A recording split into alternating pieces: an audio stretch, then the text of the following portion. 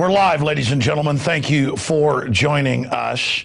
But I guess in a way, we're all alive. We're all living here on this planet.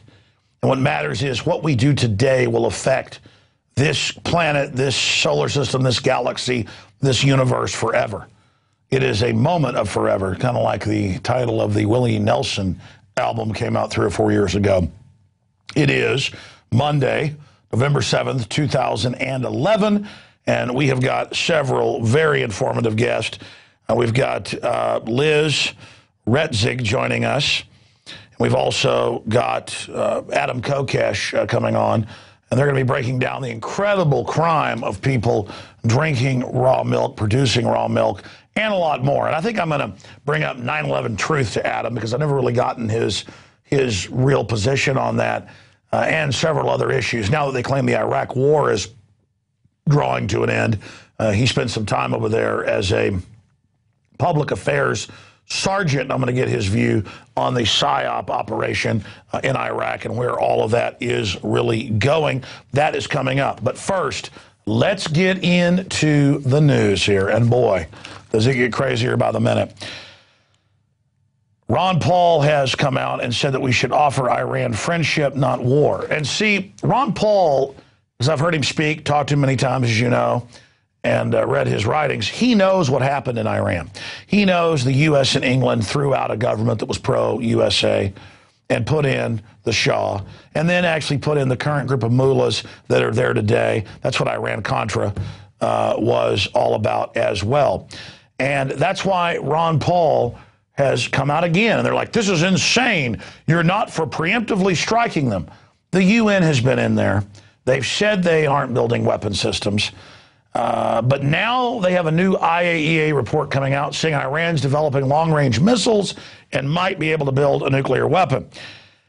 And so that's the basic excuse that they have to go into the country. And Iran's also come out and said that somebody's blowing up their facility. Somebody's planting bombs, shooting people, and they blame the United States. But my intel is Israel's already got commandos on the ground.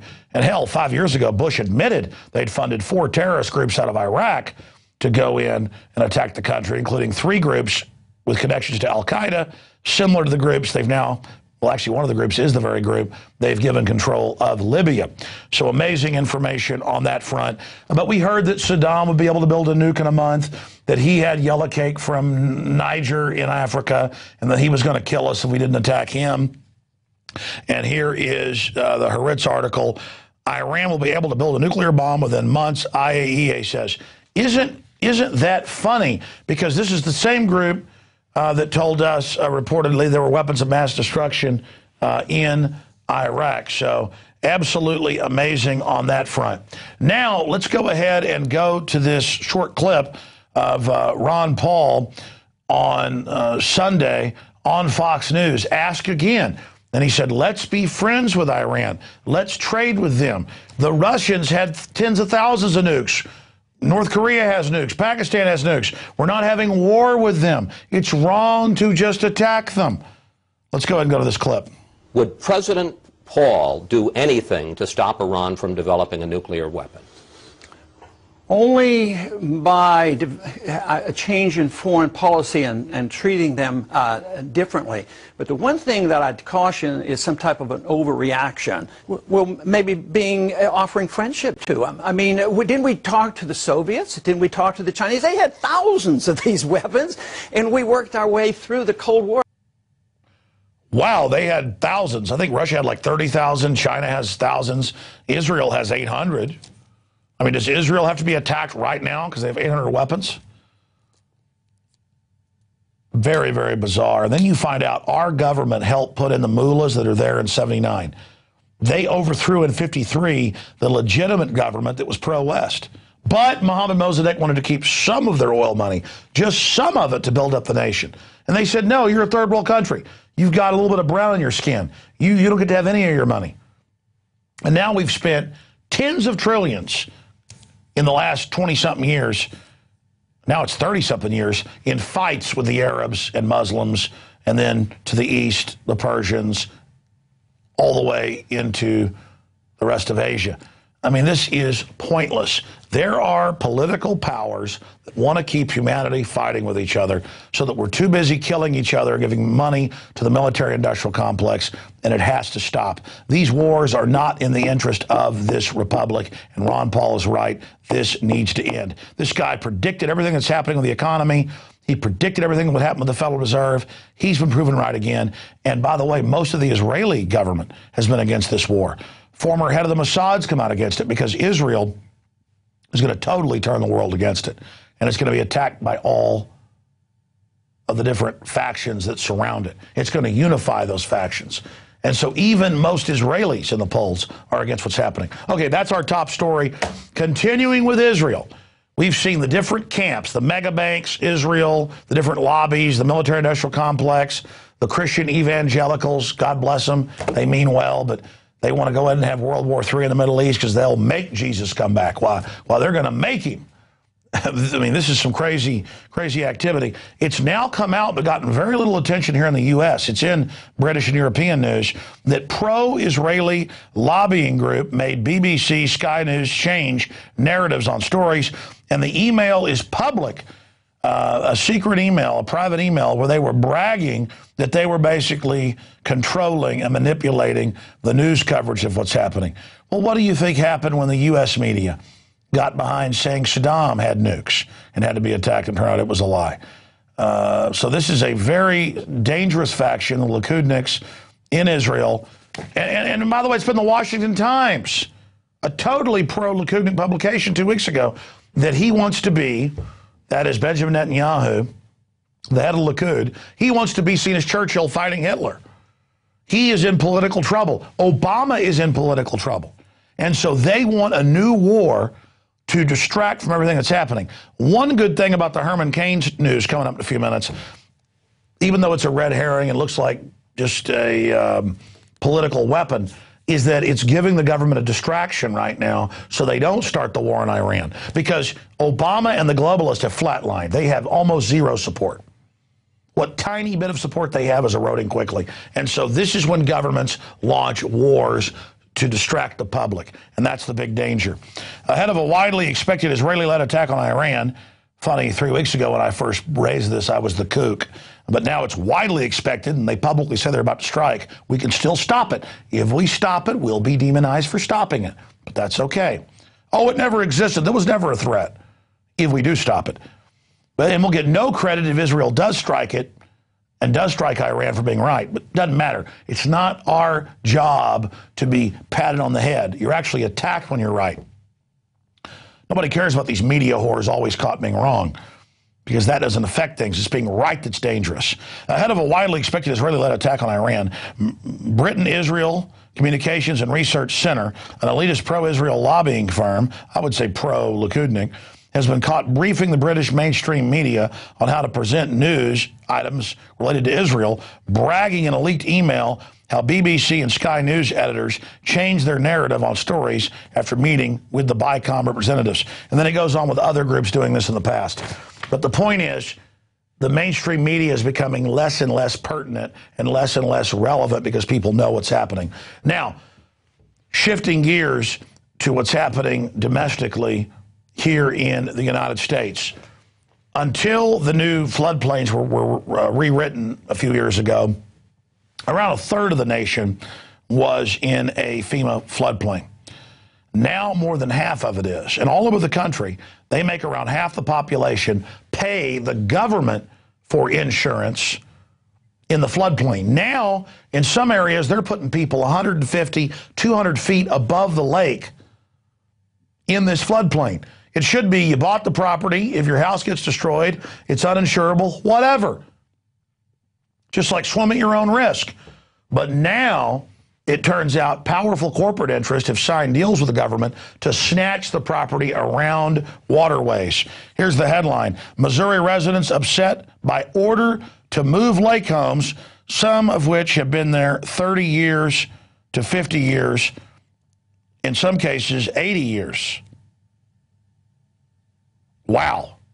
It says here, first it's 30, then it's 50, then it's 80.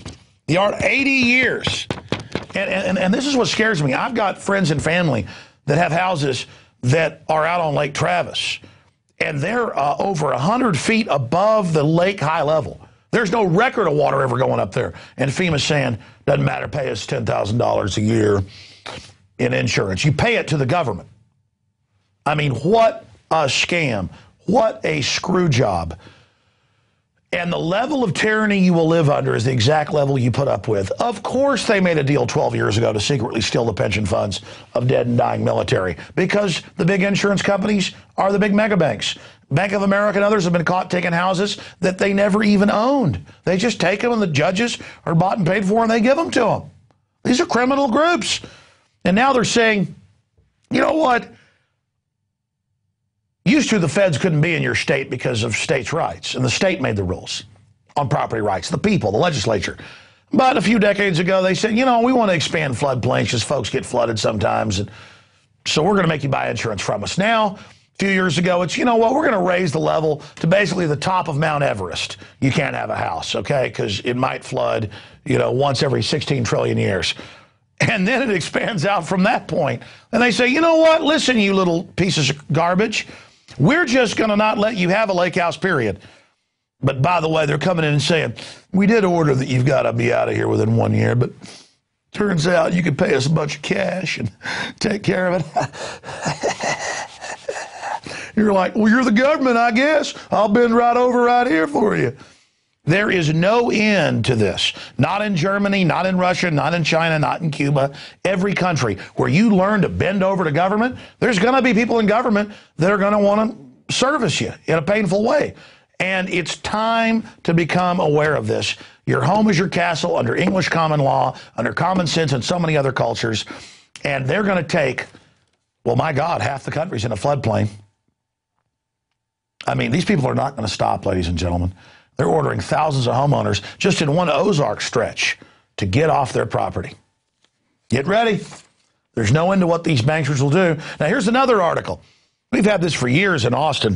But Rahm Emanuel, Mr. Goldman Sachs, Mr. Banker, Mr. Well, I mean, his daddy ran the Irgun terrorist organization in England. He's actually an Israeli military officer. But side issue, I mean, I'd be mad if he was a Russian military officer or a Mexican military officer, or whatever it is. I'm just getting a little bit tired of it. Rahm Emanuel, who has got even bigger black circles around his eyes than I do, a guy that looks like he's with the Joker or something, like one of the Joker's henchmen, he's come out and he's saying, for the minorest of infractions, the smallest, we're gonna double the fines. And in here it says, we're going to go from $600 to $1,200 if your grass hasn't been cut, or if you haven't trimmed your trees, and we're going to decide. But the big bankers, they can steal tens of trillions and get away with it. Very, very scary. And, of course, he took over for the Irish mob boss, Mr. Daley, whose daddy had been one of the most famous mob bosses in history. And I'm sick of it. I'm tired of the Irish mob. I'm tired of the Israeli mob. I'm tired of the Italian mob. I'm tired of the German mob, the Mexican mafia, the whatever, the Japanese mafia, the Chinese mafia. I'm sick of it. They all operate the same. And they all think we're here to be bent over a barrel. Now we got the FEMA mafia. We got the Dixie mafia. We got the good old boy mafia. Everywhere you go to East Texas, and you'll have some redneck. And I mean, I guess anybody who lives in the country is a redneck these days. I guess what you call from rednecks, but we're sitting there and somebody comes over because I'm like, what's that? And they go, what, you must not be from around here. It's this idea of these mafias, these gangs to take over society. I'm sick of it. I want my private property, and I want it now. But the feds have a different plan. They've called for an internet kill switch over our society. And in 96, they put in takeover boxes in all radio and TV that's broadcast. So even if I go out on my own system where it's broadcast AM, FM, UHF, VHF, or cable, that FEMA put boxes in that you got to pay for under law as a broadcaster as part of your license, that everything runs through their box. Well, their box doesn't work too well, on top of violating your First Amendment. But everything's got to be wired through their piece of junk system. And they were going to take over. First they said 10 minutes, 30 minutes, whatever we want. And they said they're going to start breaking in with government programming. That's been announced years ago, and I've covered it. Well, because of the outrage over this, because before the FEMA box tells you to flip to their frequency, but they've always had the power to not have an engineer or board op do it. They could just do it. So they are going to, on November 1st, during a Homeland Security, martial law, continuity of government, internal defense operation coming up in just 2 days at 2 o'clock Eastern, 1 o'clock Central. I'll be on the air, and my AM and FM listeners will have the government break in and take over the broadcast, and no human will be on the other line of the station getting the machine's order to do it. It sits there barking orders at you with different codes. They will just do it themselves. And again, here's the scoop. I've talked to Texas Association of Broadcaster high-level people years ago. I've talked to the former head of their engineering society. I've talked to national figures off record. And I knew this, again, back in 1997. I made a film about it. It's actually my film Police State 2000 as well in 99.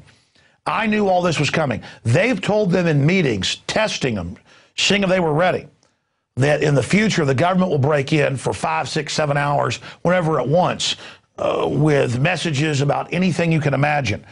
And that's why they are announcing they're going to take over your cell phones. They're announcing they're going to take over everything. They're going to break in. They're going to have telescreens at Walmarts, shopping centers, you name it. They're already going in, bossing you around. It's about government forcing its way into your life, saying trust no one but the bankers that run this government that's gang raping you. That's basically the message. That's an Infowars.com article by Paul Joseph Watson. Concern over public anxiety causes feds to shorten EAS alert. They were going to take over for a longer period, announce the great gracious leader. Oh, yeah, I forgot. This first broke back in February in Federal News Radio, where Obama was going to have a message. Obama was going to test it. And I got to be honest with you, I was really looking forward to this on Wednesday, because the creep factor of them actually using this and having Obama. See, this is so much off the charts that I can't even articulate to you how bad it is. People accuse me of exaggerating sometimes. Yeah, pull up Federal News Radio, and they interviewed a Fed, and it was a FEMA subdirector, and they said when it first broke that that was our first article earlier in the year. We actually shot a video about it. We've played it here, and they actually said in there that, yeah, there it is, Federal News Radio. Type in Obama to test EAS. And the point is, you are going to hear the dear leader, Kim Jong-il, Joseph Stalin, I'm sorry, Adolf Hitler, I'm sorry, I meant Pol Pot. Hold on a minute, I meant Fidel Castro, Hugo Chavez, whoever. You were going to hear Ceausescu pop in and take over. This was going to be rich. But they pulled back, which again shows that they're trying all of this. There it is. Guys, just type in Infowars.com after it. Obama to test EAS, Infowars.com, up there in the Google search. Up there in the NSA search, it'll come up. It doesn't matter. I've shot promo videos about it, showing the news article. It's up there. Okay, I'm babbling incoherently as usual. Let's go to the next story here. Yeah, there it is. Obama launches total takeover. And the Washington Post said that Obama, yeah, there it is. He'll call your cell phone. He'll break in over the radio. Yeah, that's it. Actually, if you go back to that article, somewhere in there, they got the Federal News Radio article, too. The point is, the creep factor, that not only did they make them put in emergency takeover systems, something other countries don't have, but now they're not going to give the station just the basic power to flip to it themselves. Okay, let's go to the next story. Are people worried about this? Are they worried about the total police state? Are they worried about people all over the country told, you live on a river, a lake, a pond, or even a floodplain, we're taking your house? They actually bulldoze them. I had callers about this today. In some cases, you won't move out, so they just condemn it and bulldoze you. They won't pay you for it. Instead of being worried about that, or instead of worrying about Herman Cain not knowing, he's like, I'm really worried that China might become a nuclear power. We got to stop that. They've been one since the early 1960s. They've had ICBMs for about 20 years that can vaporize the entire United States with MIRV technology in them that they got in the mid-90s. Okay? So they had the intercontinental ballistics probably 25 years ago, but 15, 16 years ago, they had MIRV technology. So all of that's a big threat. The economy imploding. The fact that he worked for the Federal Reserve, he wants new taxes on top of old ones. All of this is the reason not to like Herman Cain. Instead, they say, it's funny. Herman Cain's poll numbers have stayed the same, are gone up under this. So they bring out Gloria Allred, the Democratic operative, to say, my God, he assaulted a woman, he touched her leg or whatever. Okay? Whatever. I don't know if it's true or not. All I know is the reason the American people aren't getting upset about this is because they know about Bill Clinton. We'll put the WorldNet Daily article up there. Bill Clinton settled multiple cases with women who said he'd beat the hell out of them and then bite their face, which is what real rapists do. I mean, bite them till they're bleeding. Bite their lip. Hold them with his teeth on their lip. That's something reportedly psychos do. Bite them while they're bleeding and rape them. And I've interviewed people that were involved who'd see him going to Jennifer Flowers' house, and then state police would come and break their legs and gouge their throat out, and they barely live because he was having sex with so many women. The point is, all these fake feminists and people, they just want to make this about playing men and women off against each other as part of divide and conquer and as a way to go after Herman Cain because it's scaring Obama. This is pure Democratic Party garbage. If Herman Cain was a Democrat, he could have kids all over the country like Jesse Jackson. He could be raping women like Bill Clinton. Hell, he could be DynCorp Halliburton kidnapping little kids and making snuff films with them. But because he's seen as a conservative. He isn't a real conservative, but to demonize real libertarians and real constitutionalists, they're going to try to destroy Herman Cain. It's disgusting. Here it is, the rape of Juanita Broaddrick. And we've got the quote here on the third page. She felt a little uneasy meeting him in the hotel room, but felt a real friendship towards the man and didn't feel any danger in him coming to her room. When Clinton arrived, she had coffee ready on a little table under a window overlooking a river. Then he came around me sort of with his arm over my shoulder to the point, the little building, and he said he was real interested if he became governor to restore the little building. And then all of a sudden he turned around and started kissing me. And that was a real shock. Broaddrick pushed him away and said, no, please don't do that. And told Clinton she was married. But he kissed her again. This time a bit, and this time he bit her upper lip. She tried to pull away from him as he forced her onto the bed. And I just was very frightened. By the way, feminists came out and attacked her because they're not really feminists. They're to divide the family, put our children on Prozac, Ritalin. These are scientific CIA technicians. It's been declassified that Gloria Steinem was a CIA operative to break up the family. Continuing. And I just was very frightened, and I tried to get away from him. And I told him, no, I didn't want this to happen, that he wouldn't listen to me. But he was such a different person at that moment. He was just a vicious, awful person. At some point, she stopped resisting, she explained. It was a real panicky situation. I was even to the point where I was getting very noisy and, yelling to please stop. But it's the governor. There's state police outside, honey. He does this every day. And that's when he pressed down on my right shoulder and he would bite my lip. And it just goes on from that point. I'm not a paid newsreader. Don't read off teleprompters. So that's what all of this is about. It's about dividing men and women, breaking up families, using fake feminism as a way to attack the family. But meanwhile, a system that truly destroys women, bisphenol A in the plastic, giving them breast cancer, all this other garbage, that's all ignored. And that's what's happening with Herman Cain. His problem is he represents conservatives, even if he isn't one. He's got to be demonized. He's got to be destroyed. He's not a trendy establishment eugenicist who's out there raping women. And that's why the feminists are going to attack him, because you can look it up for yourself. They're all globalist intelligence agency run. Now let's go ahead and go to the next story. And you saw out in Oakland the veteran shot at basically point-blank range with a high-powered tear gas canister for daring to not run when the police said, get off the streets, we are your God. Well, we now got a cameraman out there groveling to his lords, saying, is it okay for me to film you? And their answer was, gods do not speak to mere scum Americans. They fire tear gas rounds or rubber bullets into their faces. And here is a clip of that. Daring. Okay?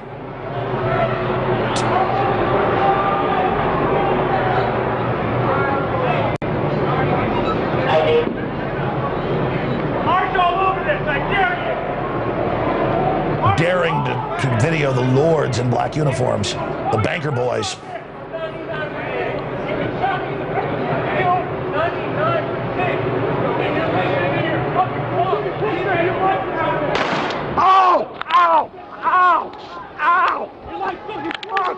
Is this all right, my lord? And by the way, all over the country now they're reporting if you videotape police or ask them questions, you're taken to jail, you're beaten, and you're charged, and they try to put you in prison for videotaping them, even though there's no law. I mean, this is North Korea. And you know, I don't want to say all the cops are bad, but when they get in black uniforms and get in that mob psychology, they're all standing there playing the part of Darth Vader. And they put the really wicked guys up front who get off on this. And for him, it's like deer hunting. There's a scum American. We got to get his pension fund. I work for foreign banks, gang raping in the country. Of course, he's not thinking that, but that's what's really going on. Okay, so there's that report. My goodness, it just goes on and on, doesn't it? You know, I don't even know if I have time. Revealed how Obama was playing golf until 20 minutes before Navy SEALs began mission to take out bin Laden. They've got news stories out where they've got the Navy SEALs coming out claiming how the White House exaggerated what really happened, but then still supporting the underlying fairy tale. So all of that is happening. That's basically it for those reports. We're going to get into the libertarian mindset, the anti-collectivist mindset coming up here with two in-depth interviews here at Infowars Nightly News. We're going to look at the fact that people are daring to drink non-boiled, non-burned, pasteurized milk in public, something that is challenging the establishment. You'd think in America you could grow a garden or have your own cow, but no, the feds are saying it's a felony in some areas if you try to take it across state lines or other issues. So that is coming up. Please don't forget, you can watch the rest of the restreams of the Money Bomb at InfoWarsMoneyBomb.com, and it is your support and your subscription to PrisonPlanet.tv that makes this transmission possible. And with more on this nation descending into something out of a Kurt Vonnegut novel of a futuristic Orwellian police state is Adam Kokesh. He was a sergeant in the Marine Corps, and of course he was over in Iraq in civil affairs. I was just asking him right before we got him on the show today what he did in civil affairs, and he said, well, we were a fig leaf, and he'll give you the answer in a moment, but that's not the real reason I got him on. He went and did a great report with his show Adam versus the Man that continues on in cyberspace and on the radio to go out and cover what's happening with the raw food raids and how the people are striking back. They are daring to transport raw milk across state lines and to drink it in public. And the big question is, what will Big Brother do? We've seen raids and arrests on lemonade stands. We're seeing the Amish raided and not allowed to ride their horses on the shoulder now. We're seeing the system come down with both feet against the public. I was out camping on our family property in East Texas this weekend, and now they have more game wardens out there than they've got cows. I mean, it is just like the Declaration of Independence. All these new offices sending forth swarms of agents to eat out our substance. So Adam Kokesh is going to be talking to us about that. But first, I want to bring up a few other things that are happening in our society. Adam, what was your awakening like? And why did you decide to leave the Marine Corps? And what did you do in Iraq?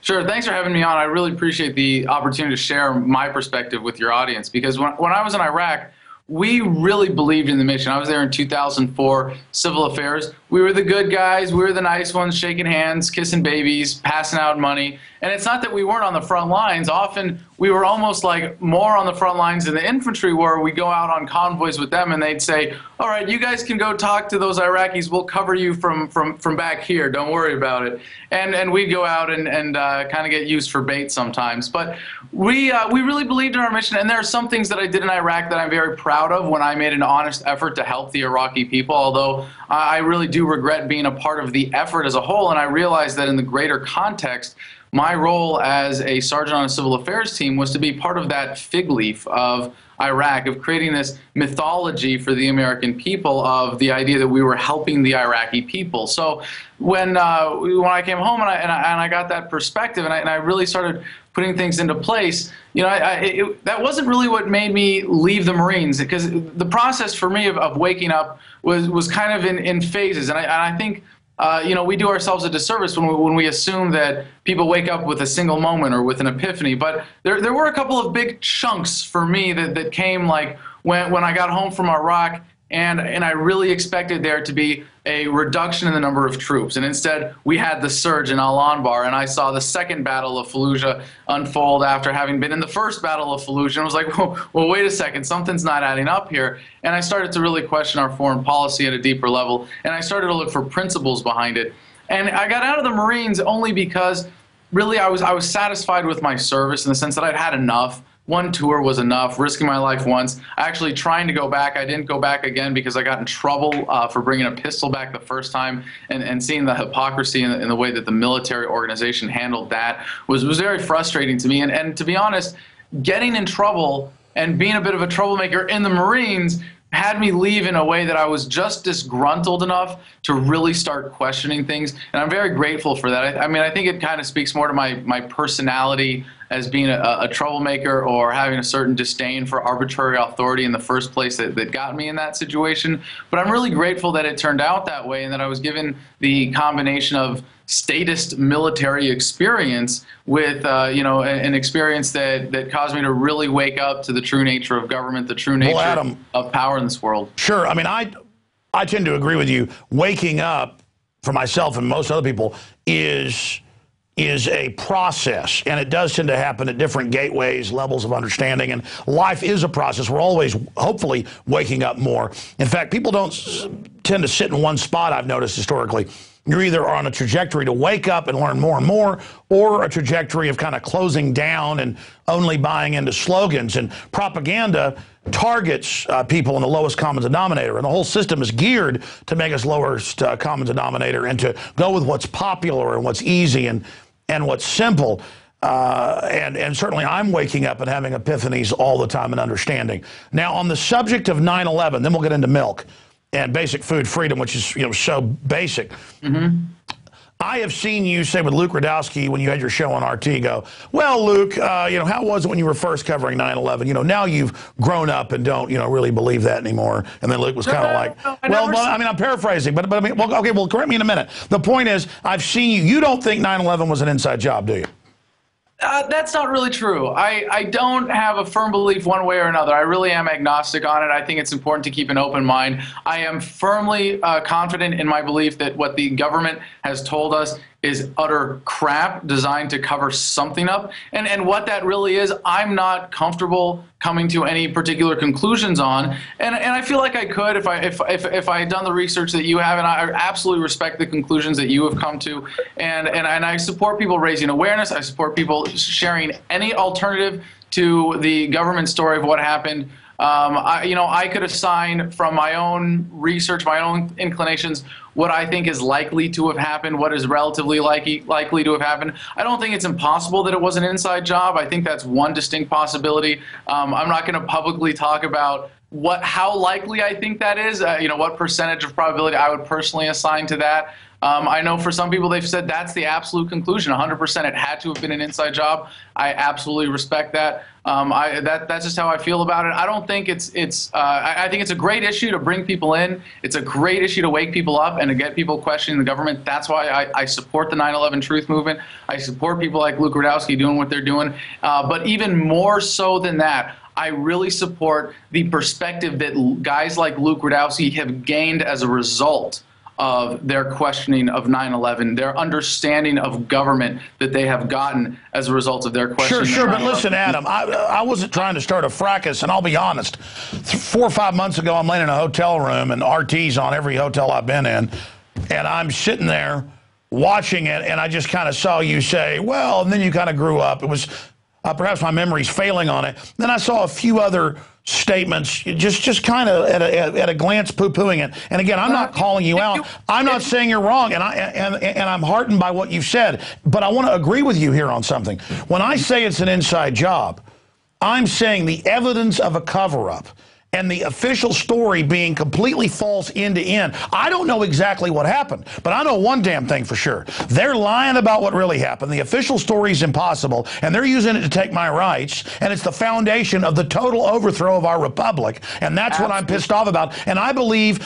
one of the final levels of really awakening to just how serious things are, it's not a total awakening, but it's one of the deeper signs of it, is when you realize they staged Gulf of Tonkin. They're shooting black people up with syphilis. They're testing pesticides on foster kids, still doing it. Atomic soldiers, they know DU's deadly. They're shipped tens of thousands of guns into Mexico and drugs back in. When you realize we've got a criminal global mafia running the government at the highest levels, then even if anarchic capitalist, ideas aren't completely feasible in this working system, it doesn't matter. It'd be better to be in anarchy than to have absolute psycho criminals running our society. Your response. Sorry, I'm ranting. No, that's beautiful, Alex. That's beautiful. Absolutely. And that's why I have so much respect for the 9/11 Truth Movement, because it's gotten a lot of people to that point and understanding that nature of government, that it really is a disease in society. It is a leech. It is a cancer. And when you get those things, when you really get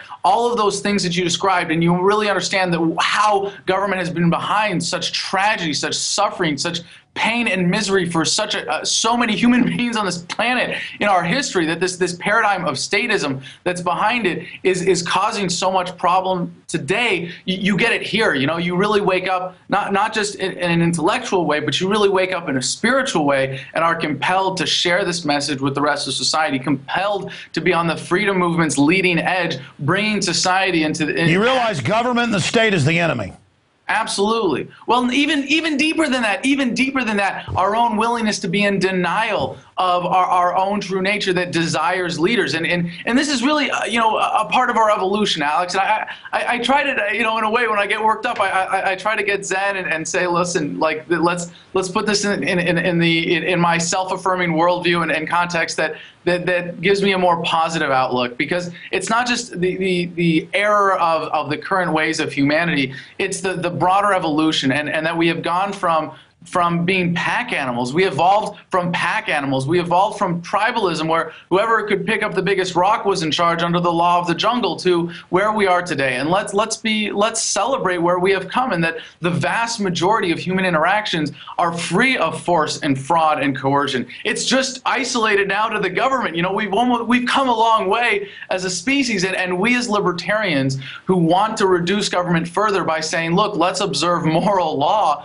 in all of society, not just everything that's not government. Let's hold everyone accountable. Let's embrace morality to its full extent and respect each other's liberties. We are bringing humanity into the next phase of evolution. We are sharing something that is how humanity is going to realize its next level of potential. And you know what? When we get there, when we get to that point, when we overcome the paradigm of statism, and I see it as something happening over the next 20 to 100 years. Some people say sooner, some say a lot longer. But there will be the next challenge for our great grandchildren to overcome, and that's just part of the beautiful evolution and what it means to be a human being in the world today. Well, Adam, without getting into a debate about Darwin's evolution versus evolution, we know cars evolve, we know computers evolve, we know technology evolves, we know viruses evolve, we know bacteria change.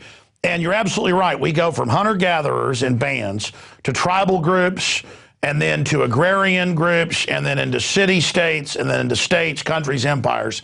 And there's no doubt that well, without saying the name of the video, because it's a family show and I've promised to even control myself, I happened to see a video this morning. I didn't have time to watch the whole thing, but I watched most of it. And you're talking to this mindless neocon woman, and about supporting the war, and it's warning. Supporting the war in Iraq will make you sound like an effing moron, and it's true, and I proved it.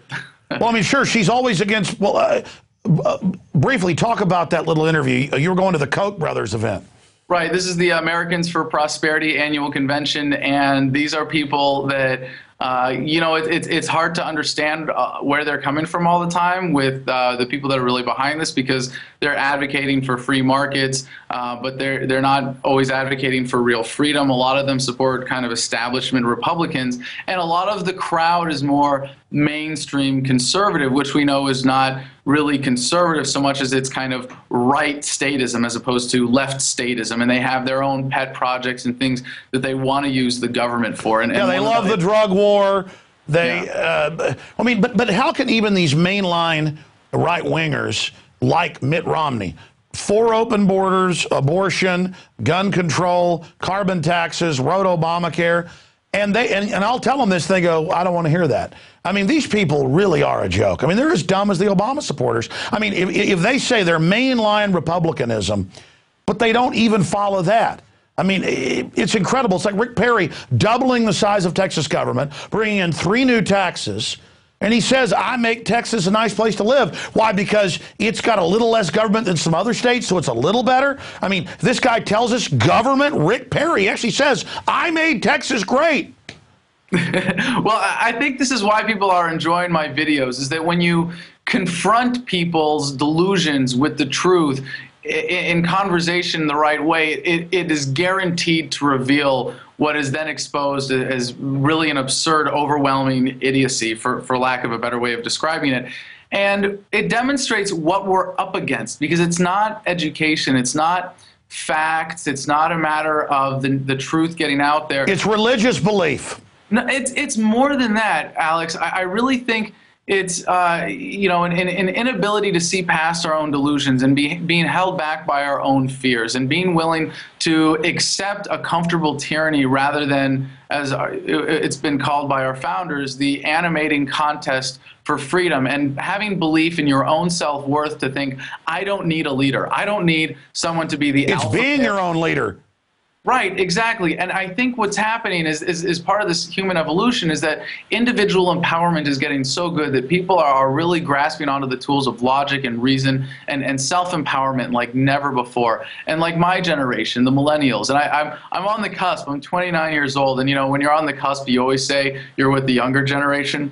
But the millennials, those of us who grew up with the internet, and I know you think the same way, but you know, you're a little bit older, and not everybody, as you know, who's older is able to adapt to this new form of information war, this new way of looking at the world through the internet, taking advantage of the tools that are available to us. But my generation, almost all of us have it hardwired in a certain way. You know, you can lie to us, but you can't get away with it for very long. And when we have the truth button right there, one click away, we can go to Infowars.com. You know, you can use the Google. You can, it's all right there. It's very, very difficult to hide the truth these days. Well, you're right. It's a giant divide where, you know, there's so many old folks who are already awake, so they're already on board with us. But I notice we don't get a lot of new old people. I mean, 60 and above, because they still are watching TV. They've got a computer to go, you know, check stock prices, or, you know, and children. Yeah, see emails of the grandkids or see jokes, you know, that their kids send them. But they are not checking things. They're not,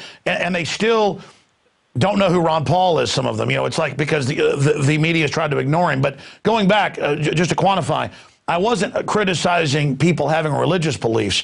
I'm saying politically, it's almost like a dogmatic.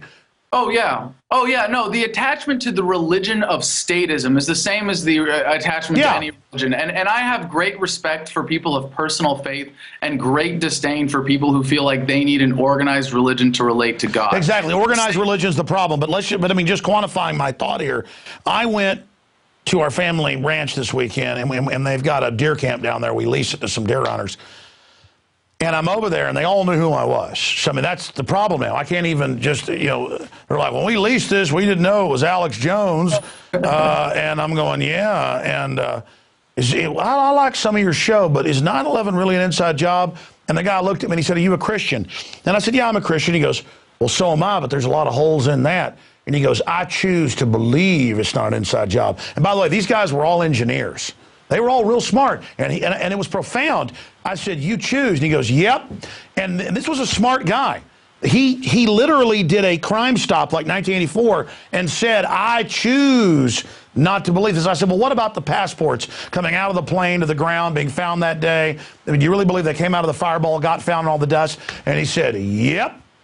And he looked right at me and just winked. He cannot deal with it. He loves, and in a way, it's almost like men who stay with women or women who stay with men that beat them. I mean, it's almost like they're committed and they're gonna take it.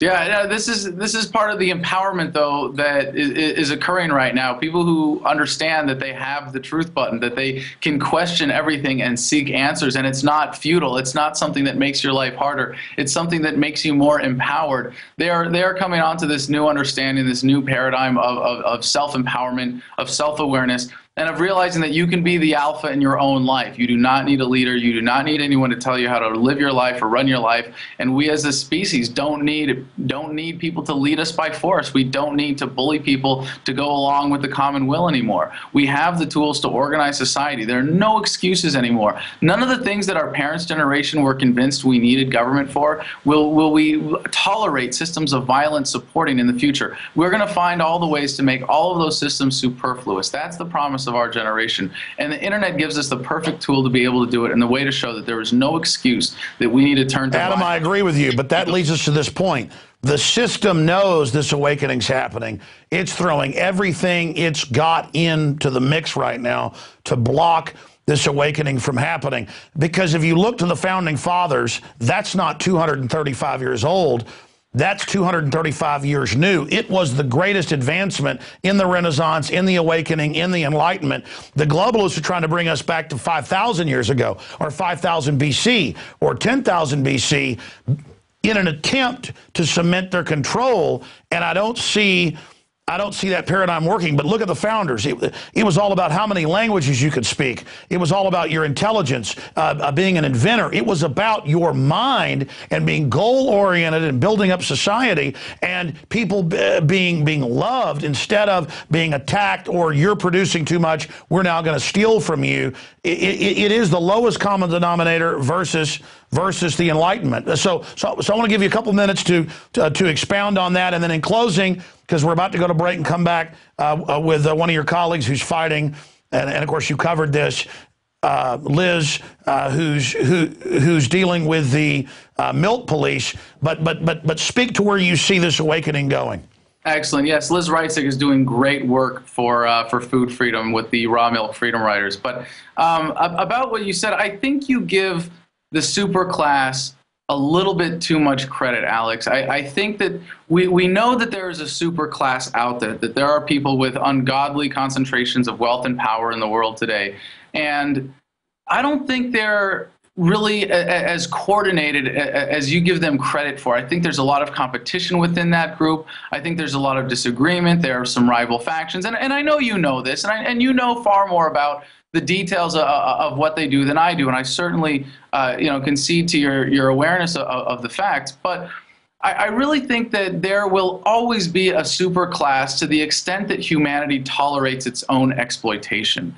And changing that fundamental paradigm of society is what's going to take that power away. So the people who are in that position to exploit see an opportunity and they take advantage of it. And they provide something for the people that we really want. I mean, if the people really need leaders, if the people have this psychological need to be led, someone is providing that. Someone is providing something of value, and they are getting a lot of money for it. They're being very well compensated, if you will. And what we are trying to convince people as libertarians, people with the message of freedom, is that you are better off in a real economic sense saying, no, we do not need these leaders. And I think that, as you point out, there is, in the current system, and by that to reference specifically the current systems of government and centralized banking and fiat currency, the existing mechanisms of exploitation, yes, in many ways are failing, and they will fall in chunks and fade away. And as they fall in chunks, particularly the big chunk right now, the US dollar system, there are going to be people who are going to get their last licks in on an economy that's beholden to the US dollar. I think that's really what you see with the Eurozone crisis. It's a good excuse to make more money, to exploit more. Wild people will accept it. It's what you see with quantitative easing here. Ben Bernanke is going to get in his last licks on this system for all of the people that are hooked up to it and benefit from it. And when it fails, there will be a new system of whatever exploitation is tolerated by the broader population, and it will go on until it is fully rejected, because people realize that they are beautiful, free, independent human beings who should be in charge of their own lives. Adam, I think you've hit on a key area here. The social engineers, and they've written books and white papers on this that are public that we've covered, they're masters at human psychology and activity. So they create exploitive systems that are outside the free market, that are cheating, that use force by ganging up against the individual or smaller groups, smaller countries, and then they rationalize what they're doing. But then inside the countries, they then exploit the underclass and then have them wage war against the middle class, saying it's wrong that somebody's got more than you. As you said, there's always going to be a superclass. But are they oppressing other people? Are they doing it through cheating? Or are they doing it through the fact that we want to buy their products, we want to associate with them because of their skill, their athleticism, their beauty, their scientific mind, their constructiveness, their literature?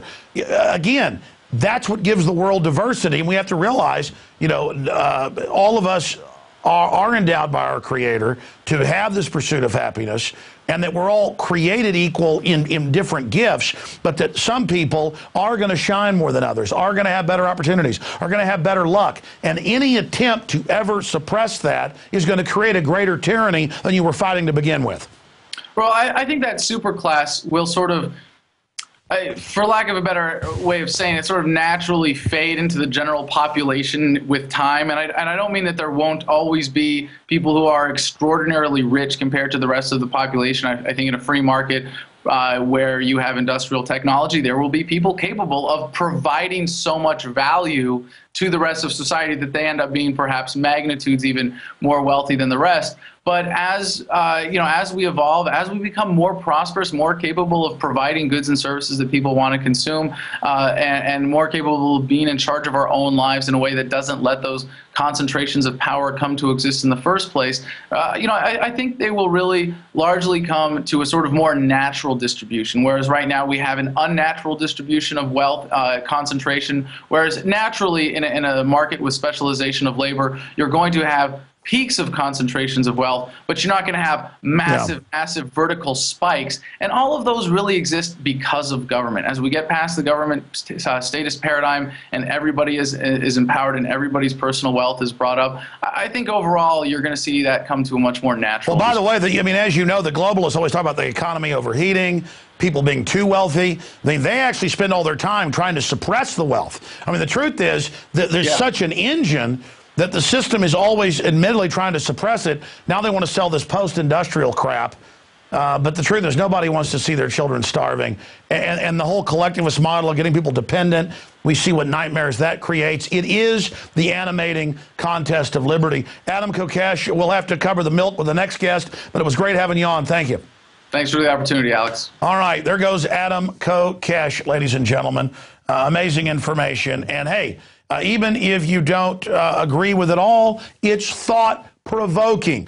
And it scares you because deep down you know he's on to some major truths here. So is Ron Paul. So are we here at Infowars. Now, Adam and others, they like to talk about where we can go and show examples of what true freedom can do. I'm here in a desperate battle to expose the globalist, because before the population, in many respects, can wake up to the deeper truths, or simultaneously see them, we also need to identify the true monsters that are in control right now. We're going to go to break and come back and talk to our guest who's actually out there in the streets facing down the corrupt establishment straight ahead on the other side. If you're watching this later on myriad web channels out there and want to support these ideas and want to have access to it first and in higher quality, become a subscriber for 15 cents a day at prisonplanet.tv. And I should add, we're only running this till the end of the month, you can get 15-day free trial right now at prisonplanet.tv. So prisonplanet.tv or InfowarsNews.com. We're going to go to break right now and come back with the conclusion of Infowars Nightly News. Stay with us. If you believe in this information and want to support its viral spread, go to the Infowars store at Infowars.com. We've got the new G.I. Joe Infowars t-shirts. We've got the incredible Pro Pure gravity-fed filters available at Infowars.com in the store. We've got a new DVD, Scientists Under Attack, the Don't Tread on Me flag. We've got all sorts of different bumper stickers to help spread the rebellion virally. It's all there, wristbands, citizen rule books in every order. Order online at Infowars.com today. The water filters, the canteens, it's all there. Infowars.com.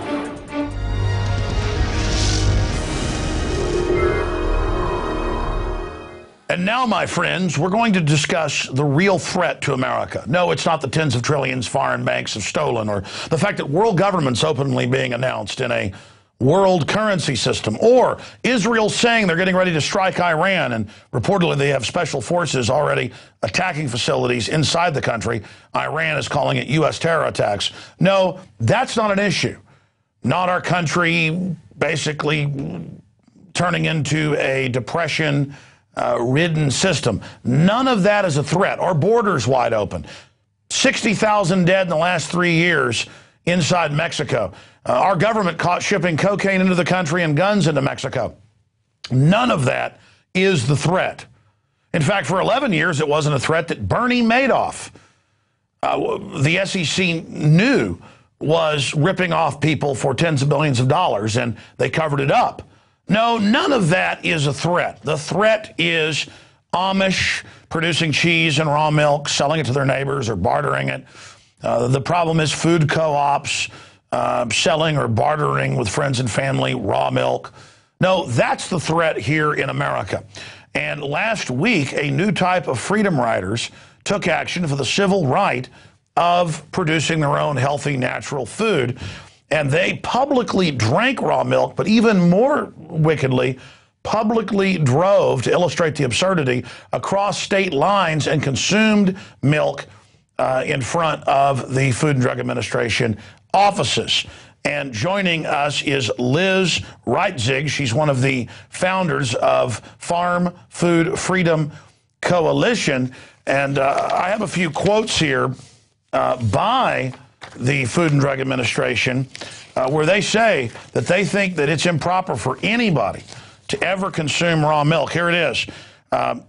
It is the FDA's position that raw milk should never be consumed. Agency spokesperson Tamara N. Ward. Now, there's no law against it, but they'll still basically try to arrest you somehow for it. And so joining us today to discuss this is Liz Reitzig. And you guys haven't been arrested yet. I mean, you're a mother of 5. That makes you even more Al-Qaeda-ish.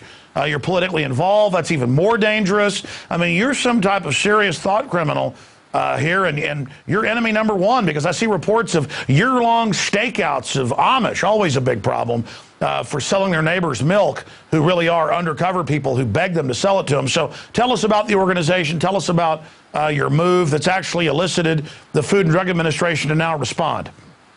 Well, first of all, thanks for having me on, Alex. And second of all, it's technically, in Pennsylvania at least, it's okay to sell raw milk to your neighbors. What's the illegality here is taking it across state lines, because somehow that milk becomes dangerous as it moves across the imaginary line that we call states. But that's where the real criminal activity is just in crossing that state line. And in response to the egregious acts that you just described by the FDA, a group of moms from California and the DC area, we banded together to form the Farm Food Freedom Coalition, specifically to take on and to bring to a broader audience what is happening with the FDA and our small farms. Well, I would also add, not only is this unconstitutional in my research and view, it's another example of a federal power grab. They're claiming the Commerce Clause, aren't they, whenever they declare jurisdiction. It's not that it's unsafe when it crosses that state line, even if you live right on the state line. It's that the feds basically want to control all commerce in this country. Right. That's exactly right. Now, but their whole argument is that it's never safe, that raw milk is inherently dangerous. I mean, I've researched some of it, but you probably know more than I do. What's the history of how we went from regular, natural, wholesome milk, not being pasteurized, being basically extracted every morning and then delivered to your door, and then I guess Big Agri came in the last 50 years, demonized it, got state laws passed, so they could take dirty milk, spoiled milk, boil it with all the pus, blood, the rest of it, overworked cows, and then ship it across state lines, across the country, and then basically use government to shut down their competition, real milk, so the counterfeit, basically liquid cheese, pus derivative, that has now supplanted real milk, and real milk is an endangered species being hunted down by the federal stormtrooper Gestapo. Well, actually, just the abbreviated history of real milk is that at the turn of the century, between the 1800s and 1900s, what was happening is investors were investing in dairy cows, but where the dairy cows lived was in confinement operations within the cities, so that the transportation was much shorter to get to the populations in the cities. And this is very abbreviated. It's well worth the research if you're interested, or if anyone's interested. But those cows, they were hand milked. There was no closed milking systems. There was no refrigeration. Sometimes the workers were very sick. And they were fed, more importantly, the cows were fed the waste from the distilleries, which is not cow food. So you can imagine that milk was not ideal. Some of it was diseased. And when the advent of pasteurization happened, this was something that did help significantly for a time. But now we've got the knowledge of how to take care of our animals very well. We feed cows grass, which is what they're meant to eat. And we've That's got your opinion. That's a conspiracy theory. Okay. Fair enough. Some people prefer milk from grain-fed cows. So No. Or like in Europe, the offal. Feeding cows rotten meat is good. No, I mean, I'm being sarcastic. Sometimes you're in the store and it says grass-fed beef or whatever. It's kind of like an oxymoron that you would have to tell somebody that. But nowadays, if you criticize government or industry in any way, they just say conspiracy theory. So it was a lame attempt at humor. And of course, I was oversimplifying, and I think in a way you may be a little bit too, because from my research, there were certainly some of the big dairies that did have problems, and then they wanted to use pasteurization to cover up the problems. Right. But then there were some dairies that did have good practices as well. But I think the angle you're hitting on, which I've certainly read about, is that it was already big corrupt operations that were used to give old-fashioned milk a bad name. Right, but there was also, at the same time, there was also plenty of proponents of certified clean raw milk, and the pasteurization won out at the time because it was more efficient. But now we're seeing this wave of people. I call it a food renaissance, because it's people who want to get back to eating really good food, wanting to get back to knowing the sources of their food, and so they're returning to direct farmer-to-consumer transactions, including a large population of people who are returning to raw milk. Now, I want to give you the floor here instead of going back and forth with a lot of questions, because I've seen the video that's been posted online. Pretty powerful protest, got a lot of attention, and from the press reports I've read, made the FDA and its demonization of raw milk look silly.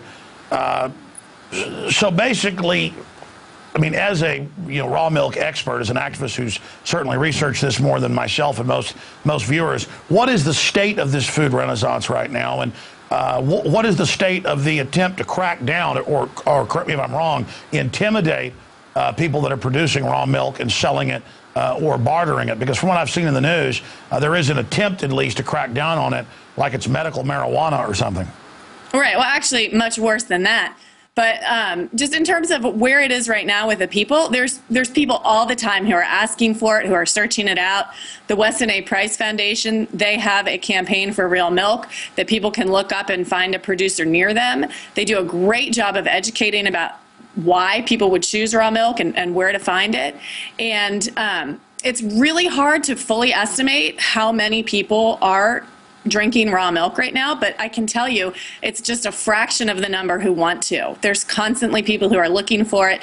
It is kind of hard to find because, to the second point, the FDA and the state ag and health departments are ferociously cracking down on our farmers like they're horrible criminals just for producing and, in some cases, providing across state lines raw milk for human consumption. And with that, what we're seeing is, for example, armed raids on farms where they're going in and confiscating thousands or tens of thousands of dollars worth of equipment and food and sometimes personal belongings. And we're also seeing undercover sting operations on small farms, buying clubs, and co-ops, which, I mean, we know how ridiculous that is. And, I mean, this is milk we're talking about. It's nothing other than milk. But yet, like the buying club that I'm a part of, the FDA conducted a 1.5 year long undercover sting operation on it, just to discover that they were in fact providing raw milk. And by the way, this wasn't done in secret. They do the investigation to I guess, hype themselves up like this is really something illegal, and later if they need to, show it to a jury. I've seen them walk into places selling organic vegetables with guns drawn, as if that makes you a criminal because they act like you're a crack dealer. I mean, you can really see the theater that's involved here. Right. And sometimes I wonder if the enforcers know exactly what it is that they're going after there, because I can only imagine like how they come home that day and say, you know, their spouse says, so how was your day? And they say, oh, well, I spent the day going after food. I mean, I really wonder if they have any idea what it is they're actually dealing with. Well, how did you get involved in all of this and then continue with the state of, raw foods, whole foods, period? Because I have a few other questions. Well, I got involved in all of this because when my first daughter was about one and a half, she had some serious digestive issues, and she was showing signs of being intolerant to conventional milk. And my sister's also highly allergic, so it was natural for me to suspect that. And we did some research, my husband and I did some research, and we found that we wanted to try her on raw milk. And we did, and her digestive issues completely cleared up. And there was a time when after my second daughter was weaned, that we couldn't find it, and we put them both back on pasteurized milk, and they both got very sick from it. So ever since then, we've decided, you know, raw is the only way to go. We're not going to try again to put them on pasteurized. It did not work for them. So that's how I got involved, just in that, in just purchasing it. But then when I realized part of what happened was in Maryland, the health department, who regulates milk, banned cow shares. Now, a cow share is when several people go in together and each own part of a cow and then get the milk from their own animal. And the health department redefined that as a sale of raw milk, specifically to make it illegal. Yeah, God forbid people in the cities start creating their own farming co-ops. That'll end the big Wally world.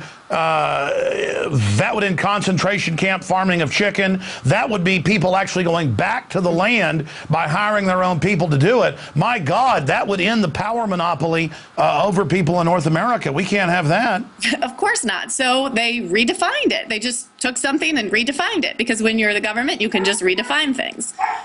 And so they made it illegal, and that really upset me, because that's when my daughters couldn't get it. And so it really pissed me off that here they are undermining my authority as a parent. Now, mind you, I can feed my children soda pop and lollipops all day long, perfectly fine. Or formula that's half corn syrup.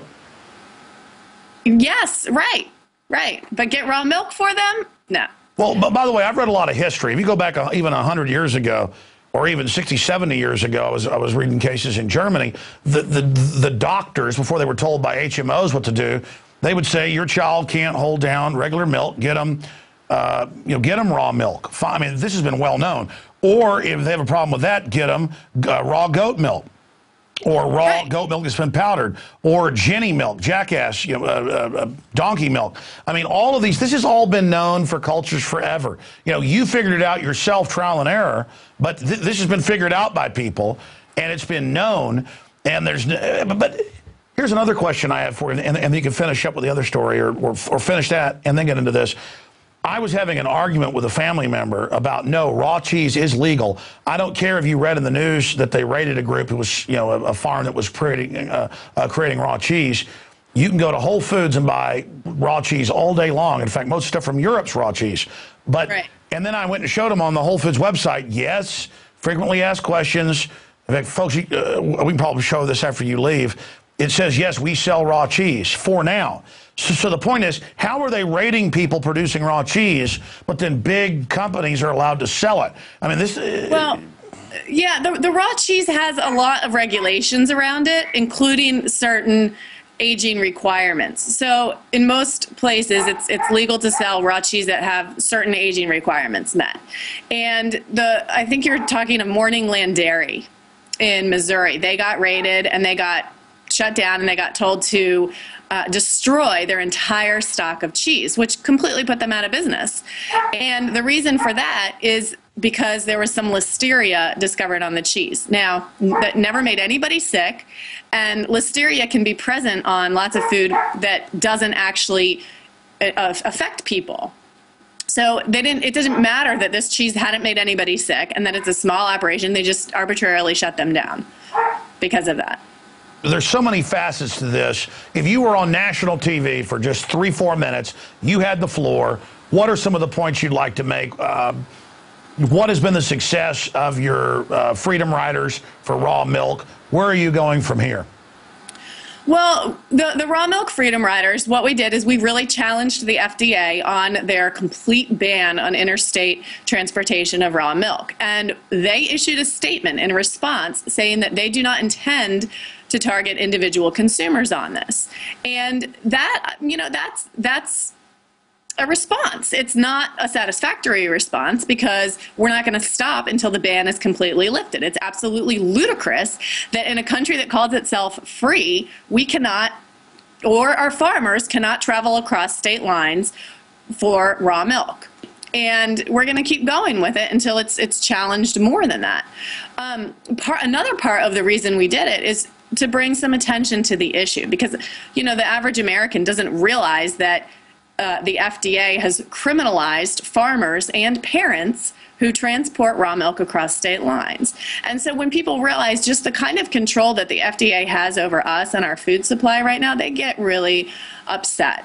And that's a big part of it, is getting a lot of people upset enough to create some active and positive change around that.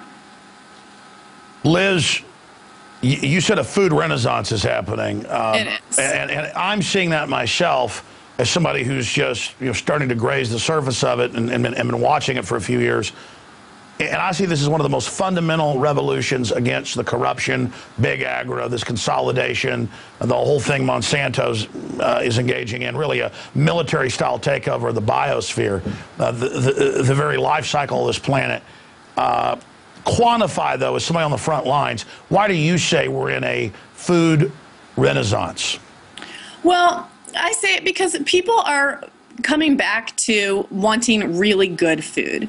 And you don't have to be elite for that. You don't have to have a large income for that. It's just about going back to the source. Not so much frozen foods or microwave foods anymore, but it's getting fresh foods, and a lot of times local foods, maybe growing your own, or maybe just getting a CSA and getting your food every week from a farmer. But it's for people this new experience of tasting really good, really fresh food, and including raw milk. It just tastes extremely good and much better. It's much better than the conventional, in my opinion. Of course, everybody's got their own taste, but that's what the people in this a lot of people would rather have a MSG-filled Hungry Man or something instead of eat something right off the farm that tastes a lot better. That's their opinion. But you should have a right. I certainly see a huge concerted crackdown, intimidation across the board, trying to mop up these burgeoning organic farms and things that are springing up. But I see in the communities I talk to that being a backlash and causing an even bigger backlash. The system's backlash is triggering an even bigger backlash against it, and it's really a wake-up call that, wow, this big agri takeover is really a sinister plan.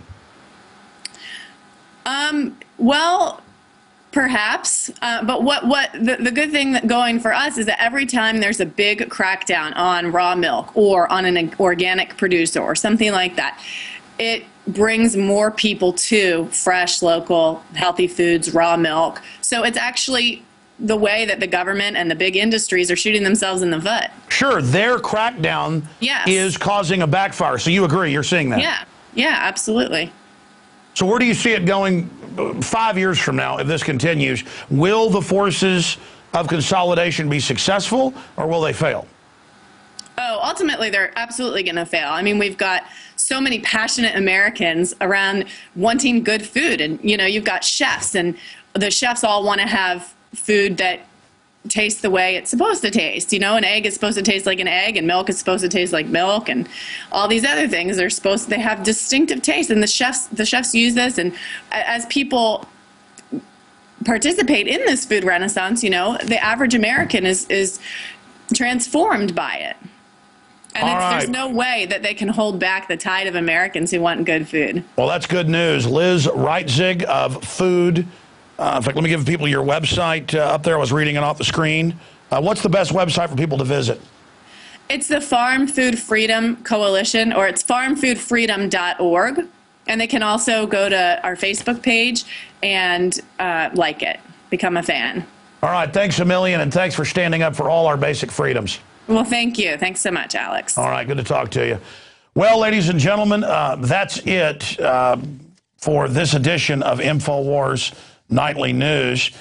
And it is people like Liz that are going to turn this country and this world around. It is our everyday personal decisions, voting with our choices, voting with our own dollars, that's going to change the world. It doesn't mean any of us are perfect or that we're going to get all the answers right, but it's one of the few areas where we really see success taking place. And with cancer exploding and all these other degenerative diseases expanding, it's no doubt that it's due to the eugenics diet that the globalists feed us. And it is part of a concerted plan, as the White House science czar has said. They want to put sterilants in the water. Well, they already are. We've tested the water. They're adding it.